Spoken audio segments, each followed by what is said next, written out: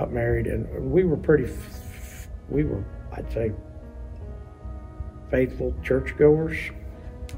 Didn't miss very many Sundays, and I know we was really, as we started having children,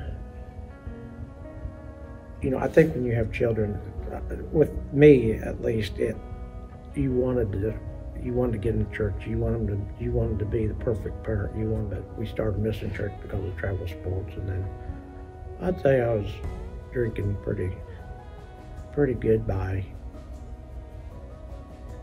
middle 2000s, 2005 or so, and then probably from, say, I went and worked at the coal mine. I mean, we started a coal mine, and I was there, and I was drinking a lot then, but I didn't drink during the day then because I was at the coal mine.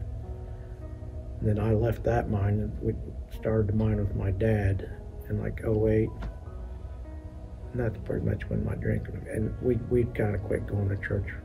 But then when you get feeling beat down so low like I did, and I knew I wasn't living how I was supposed to live my life, how God wanted me to live my life.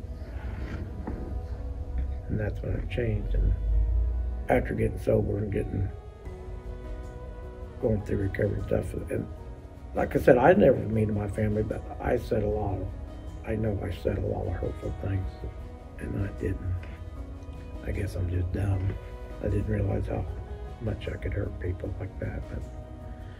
But he restored all those relationships with, you know, I'm sure there's still things in my wife or kids' mind that I told you, Trina I've heard her say it 2 or 3 times in meetings, like, God has changed Denny's heart.